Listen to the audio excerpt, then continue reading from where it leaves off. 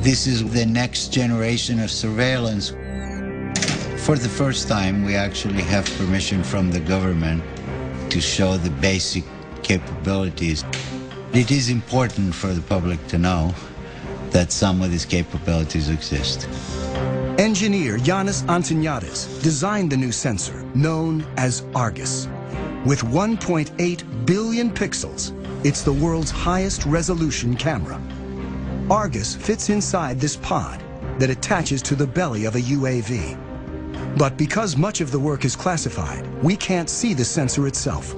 Because we are not allowed to expose some of the pieces that make up the sensors, so you get to look at pretty plastic curtains.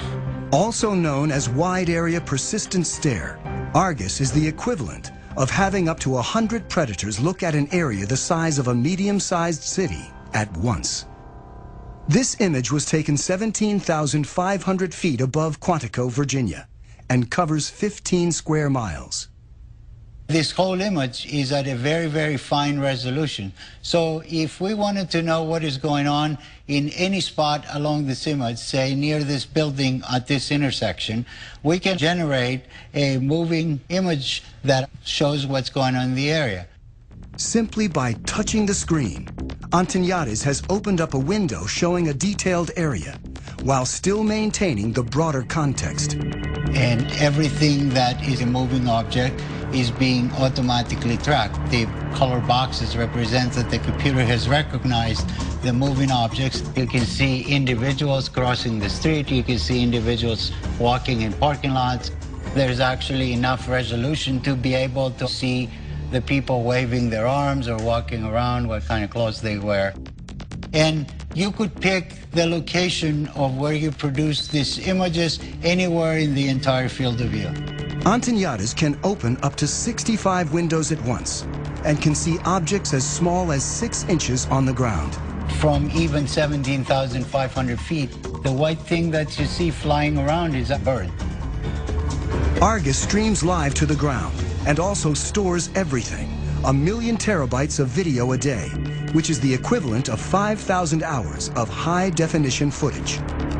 So you can go back and say, I would like to see what happened at this particular location 3 days, 2 hours, 4 minutes ago, and it would actually show you exactly what happened as if you were watching it live. To create the world's highest definition camera, Antonaides needed to design a new imaging chip. But DARPA, the project's funder, wanted to move fast and keep costs down. So he borrowed technology that most people have in their pockets. Inside this cell phone, okay, we find a tiny little camera. So if you were to take off the majority of it, you'd be left with an imaging chip.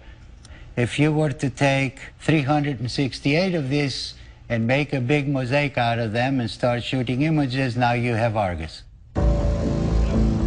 Unlike the Predator camera that limits field of view, Argus melds together video from each of its 368 chips to create a 1.8 billion pixel video stream. This makes it possible to zoom in and still see tremendous detail. Whether Argus has been deployed in the field is classified. Well, I'm not at liberty to discuss plans of the government, but if we had our choice, we would like Argus to be over the same area 24 hours a day, 7 days a week. That's not very easily achievable with manned platforms. This is where UAVs come in, and they're absolutely the perfect platform.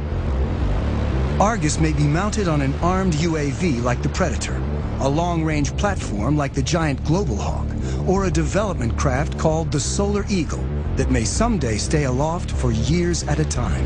The U.S. Air Force right now has the ability to archive every single video that comes off of every single UAV. We're moving to an increasingly electronic society where our movements are going to be tracked.